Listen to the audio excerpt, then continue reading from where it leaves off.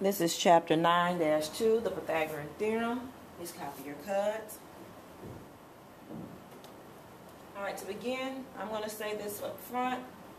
This theorem is something we should already know. So this one should be a piece of cake, easy breezy for us. Let's just quickly state that the theorem 9.4 is the Pythagorean theorem. Remember, I always state that it's not necessary so much to remember the number, but remember the name of the theorem, postulate, or and the definitions. In this particular case, Pythagorean theorem, in a right triangle, keyword is a right triangle, okay? Not in a cube, not in obtuse. In a right triangle, the square length of the hypotenuse is equal to the sum of the squares of the lengths of the legs. So what does that mean?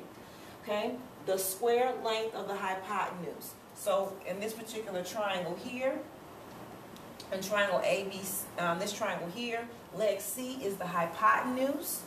Okay, so the square length of the hypotenuse, the square length will be C squared. And it says that the square of the hypotenuse is going to be equal to the sum, and sum means add, is equal to the sum of the squares of the lengths of the other two legs. So the hypotenuse squared is going to be equal to the first or the smaller leg squared plus the medium leg squared.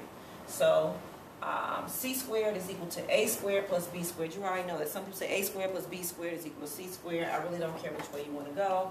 So if you want to go A squared plus B squared is equal to C squared, fine. If that's how you remember it, that's wonderful. All right? So, in other words, the hypotenuse squared is equal to leg squared plus leg squared. This is only true for a right triangle. All right, so here it is. C squared is equal to A squared plus B squared. The longest leg is always going to be the hypotenuse on a right triangle. And the hypotenuse, or the longest leg on a right triangle, is always opposite the right angle. And it has that marker in the corner, or it will say in the problem that whatever angle, if this is angle T, they will say angle T is the right angle, what have you. All right, so moving further, the longest leg is always the hypotenuse. If all the legs on a right triangle are positive integers, then you will have a Pythagorean triple. Okay?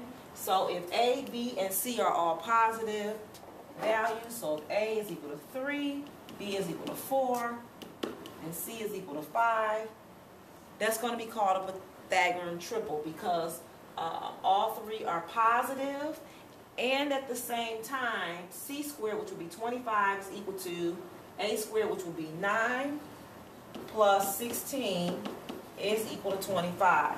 Okay, so two things happen on a Pythagorean triple. Number one, all three of the legs are positive, and number two, this statement, if you plug the values, will be true. So 5 squared plus 3 squared plus 4 squared are both balanced on both sides. Okay, find the missing leg on the following triangle. I have a 3, 4. Well, basically, we've just done this one right here. Okay, we know the equation for Pythagorean theorem is C squared is equal to A squared plus B squared. In this case, what is the hypotenuse? It's opposite the 90-degree angle. In this case, it's called R. So R squared plus A squared is 3 squared plus the second leg is 4 squared. By substitution, we plug the values in. R squared is equal to 9 plus 16. R squared is equal to 25. We know what R squared is. R squared is 25, but what is the value of R? Again, we know the value of R squared, which is 25, but what's R by itself? And the opposite of squaring a number is taking the square root on both sides.